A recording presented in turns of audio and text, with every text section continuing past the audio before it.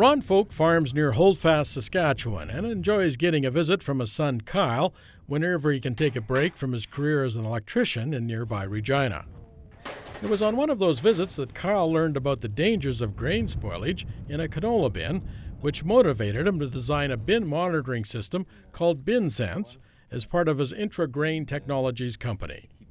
It had been a while since he went and had a look at it, and he came out here. He had it. It was supposed to be getting moved, and it hadn't. The semi hadn't come to pick it up, and he came back here just to check it out. And it was in about May, and it was starting to heat on him. So he grabbed the auger and went to put the auger in the bin, and it wouldn't go in the bin. So it was just the mad panic rush. Hurry up, get it out of there. Let's move it, turn it, do whatever we got to do to get it out of there, get it to cool off. The canola ended up being sold at a reduced price, giving Kyle even more motivation to complete his bin monitoring system.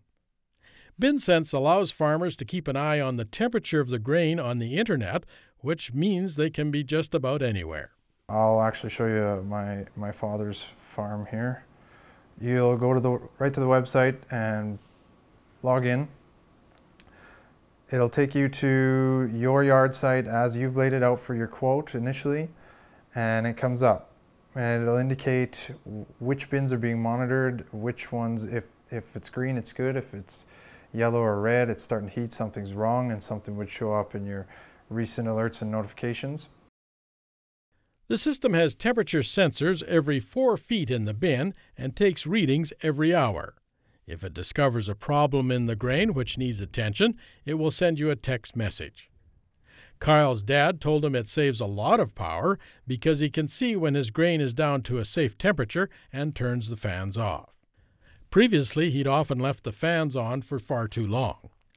The system also gives farmers a reading of the level of the grain in their bins. It appears as though bin H7 or bin 7 in yard, home yard, whatever you've named them, is being emptied. It's kind of also doubles as a theft detection thing as well. If you're not at your yard site, it'll notify you that your grain's disappearing. And if it's not you, then you can get out there and see what's going on. Getting a price quote on equipping your bins with BinSense can be done at the IntraGrain.com website. So you click Get a Quote. It takes you to the grid. Here's where you can lay out your yard as it is, exactly in your layout. You can set up whatever size bins you have, flat bottom, hopper bottom.